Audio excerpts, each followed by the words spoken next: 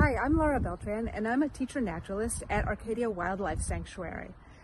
Today, I have a mystery object, a nature object that you might be finding in your neighborhood. So our nature mystery object for this week is something that you might be finding on the ground. And so what I'll do is I'll put it on the ground next to a ruler, and we'll zoom closer to it so that you can see what our mystery object is.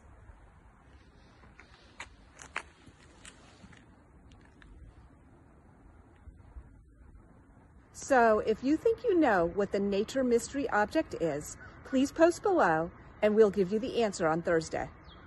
If you would like more information about how Mass Audubon is protecting the nature of Massachusetts, you can go to massaudubon.org.